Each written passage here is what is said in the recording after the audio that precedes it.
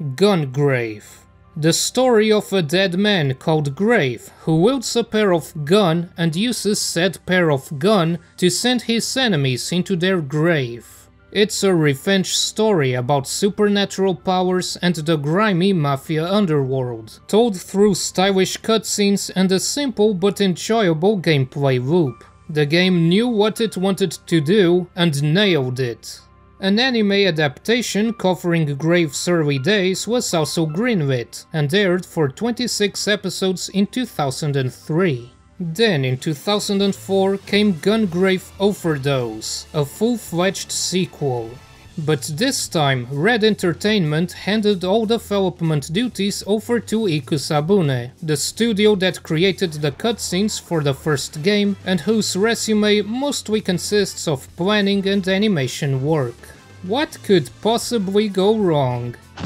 3 years have passed since the events of the original game, in which Grave sent the Syndicate's ambitions into the dirt. Mika placed him in cold storage in order to preserve his body, where he sleeps until the day his abilities are needed once more. And that day has arrived, with a hail of bullets no less. After the destruction of the Syndicate, the seed drug was supposed to have been eradicated, but someone has restarted production and it's spreading like wildfire. Mika has been on the case, and she got herself on the wrong end of someone's business. Her investigation leads them to a brand new criminal organization, the Corcione family. Led by Don Corcione and his adopted son Garino, these punks have quickly grown powerful and took down their rivals with an army of seed mutants called Orgmen. If they were just trying to make wads of cash from selling the drug, then that would be something. But there's more to their plans than what meets the eye. Ghosts from Grave's past have also come back to haunt him. The assassin who wields the center head of Cerberus is now under the Corcione family's command, and so is a woman looking for payback for the deaths of her father and husband. But the pair won't be fighting them alone. Mika herself has grown up and matured. She might not have supernatural powers, but she's no longer the frail girl she was in the first game, taking responsibility as the new gang's commander, coming up with plans and strategies to get them out of trouble. The two are joined by a cheeky little punk called Spike, a scientist prodigy with a mysterious past, as well as two drifters, Chuji Kabane and Rockabilly Red Cadillac. Juji is your typical no-bollocks edgelord with a tragic past, a blind swordsman with a pair of gun blades and an acute sense of smell. He's kind of insufferable early on, when every scene makes it really thick how angry he is. But that's somewhat justified due to the sick experiments that Garino performed on him, and he won't stop at anything until he gets revenge. In contrast, Billy is the laid-back joker, who seems like he doesn't take stuff seriously, but deep inside is a total gentleman. Oh, and he's also a ghost haunting an electric guitar. Why? Because it's cool. And that sums up the direction that Overdose takes. More cool, more flashy, more campy. Just look at the boys dancing on her mom's gravestone. By comparison, the original game was more down-to-earth, more grounded in its worldview, and focused on telling a personal story. It was simple and clean. You know who you are, you know what you have to do, and you know who to shoot in the face. The sequel lives up to its name in several ways. It's a much bigger game, with levels that are longer and in larger quantities, and with an amount of dialogue that far exceeds its predecessor. It should also be noted that Gungrave worked as its own self-contained story, while Overdose expects you to have watched the entire anime to fully comprehend the actions of certain characters. Of course, Grave is practically an emotionless mute, so there wasn't much room for dialogue in the first place. With a longer running time and a wider cast of characters, Overdose can go all the way, with intrigue, exposition, drama, and even comedy. The downside is that Grave has effectively become a non-character, since he has very little presence in the story scenes besides making angry faces and doing the shooty bang bang. The dialogue has to be driven by the others, so Grave doesn't get as many opportunities to show his silent charisma. For better or for worse, it has a different atmosphere and, you know, sometimes it's the endearing kind of dumb schlock that brings out a smile. At the very least, there's plenty of fireworks to watch. But sometimes it's also the kind of dumb that tries to be clever and meaningful, but is merely dumb and leaves you scratching your head with a blender.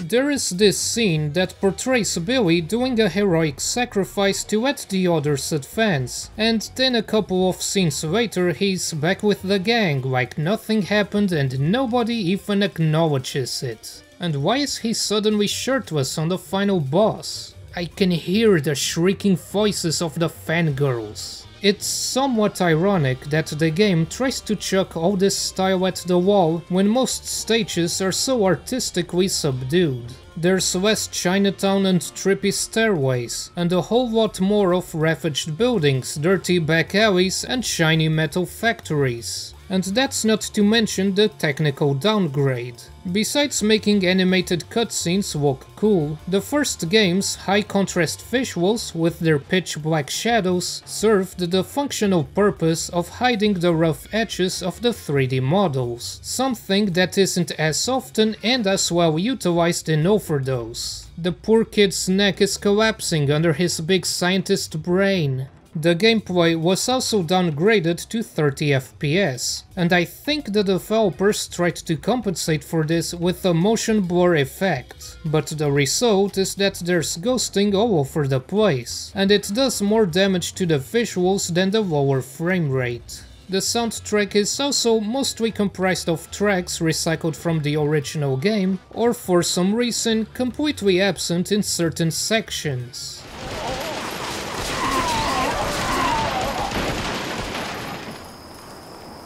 Like its predecessor, Overdose is an arcadey third-person shooter where you head from one point to the next while shooting some dweebs on the head, getting rated on how cool you were, and watching a cutscene or two in the middle.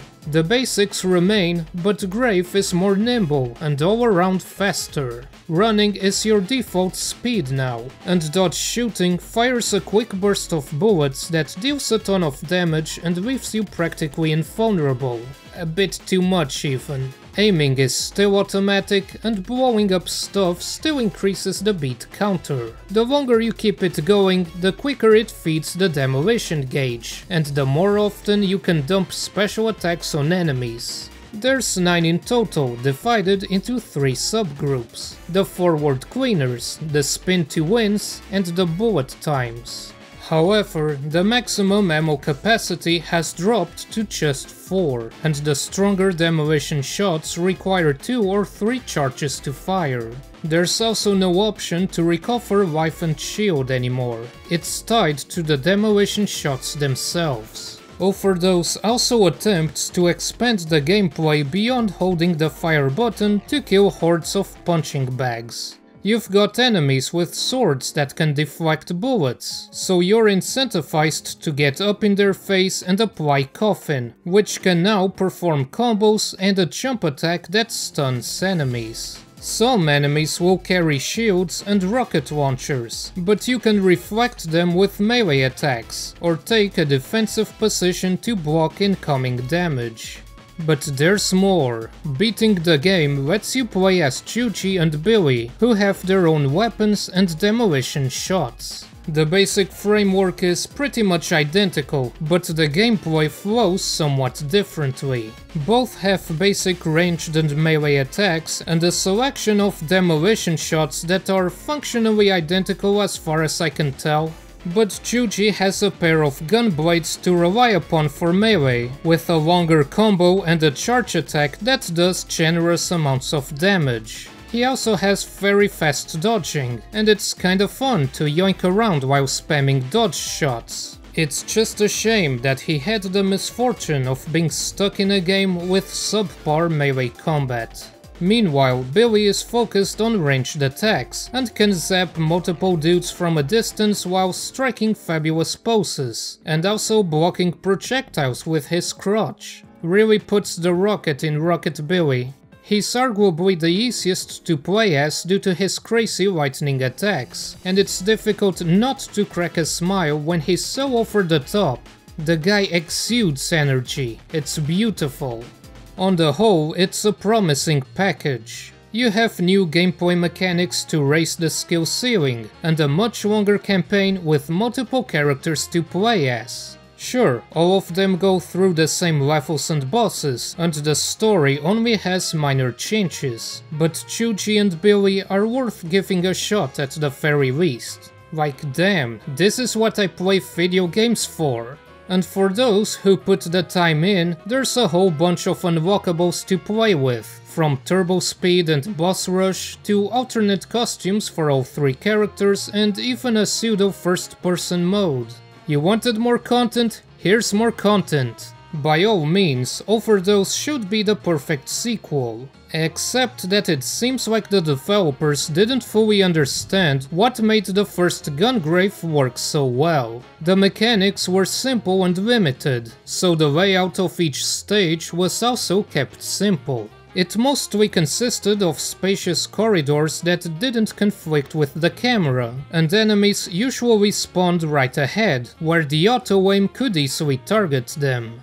In Overdose, it feels like the levels were built for a game without those limitations. Every 5 minutes, it places the player in rooms that would cause a claustrophobic to enter cardiac arrest, while simultaneously throwing saltine crackers in your face by spawning large amounts of enemy waves in each area, frequently right behind you without a single hint that they appeared.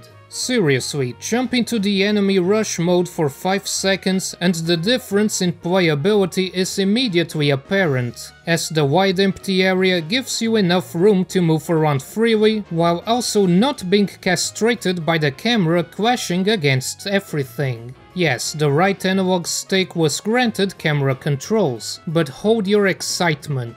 It's the kind of camera control that instantly snaps back to the default position when you let go, making it totally unusable when you most need it. Blocking with the coffin is too slow to be useful, and deflecting rockets back at enemies isn't worth it when it locks you in place, mouth wide open for a cup of high explosives. So you end up relying on dodging and shooting to clear a path to victory. That and spamming demolition shots, since certain late game areas have enemies that deal so much damage and can easily knock you down that it effectively forces you to exploit the mechanics to stun lock enemies if you want to actually have fun. It's one of those games where it seems like you have to exploit the mechanics in uncool ways to survive.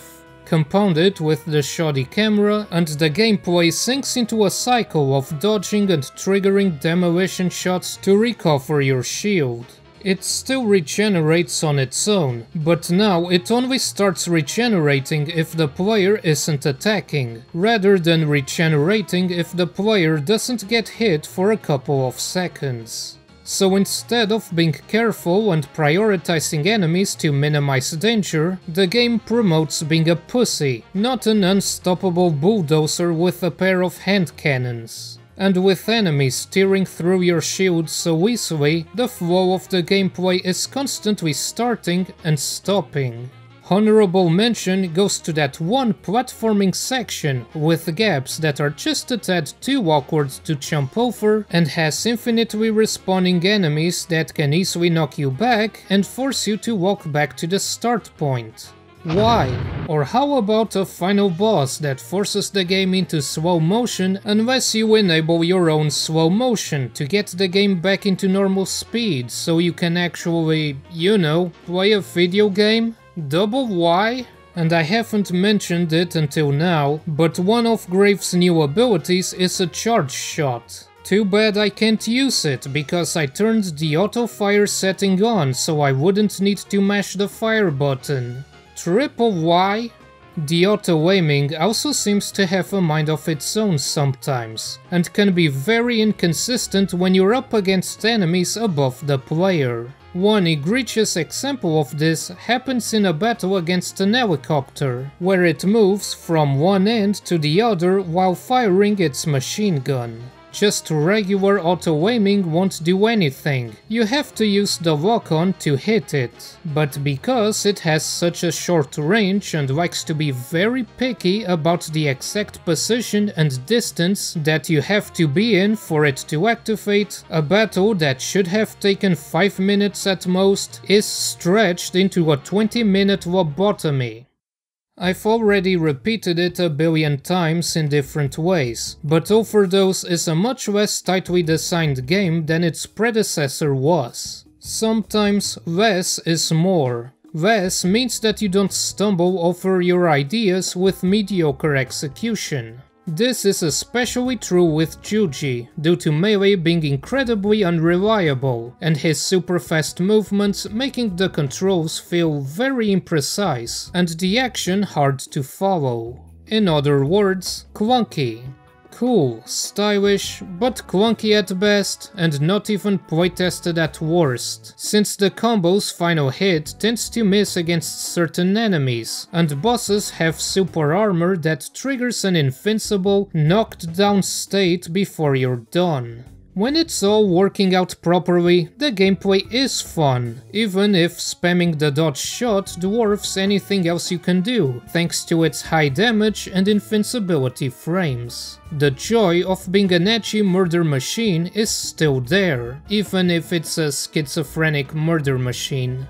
But damn if it doesn't try really hard to make me hate it. At times it's a fun, mindless romp, and at other times, it's like banging my head against a particularly stubborn wall. I imagine that the developers wanted to address the criticisms of the first game being too short, and then ended up overcompensating for it in the most misguided ways. But it's not the size that matters, it's how you use it. It doesn't really matter how many levels you throw at the game, if they're not designed around the gameplay systems. Some of its gameplay additions are ultimately inconsequential, while its contributions to the lore were mostly forgotten by its late successor. Actually, it's interesting how Gore suffers from the opposite problem. It's just as long, if not even longer than Overdose, but while most levels are fine, most of them, its main fault is some of the core mechanics that needed more tweaking and refinement. Stuff like hitbox jank, or an upgrade system where half the upgrades feel tacked on and the other half is essentially required. Whatever the case, Gungrave fell into a long coma after 2004, only recently reawakening in a landscape detached from that of the 6th console generation, where the design trends that once ruled the market have long been replaced. But that's a story for another day.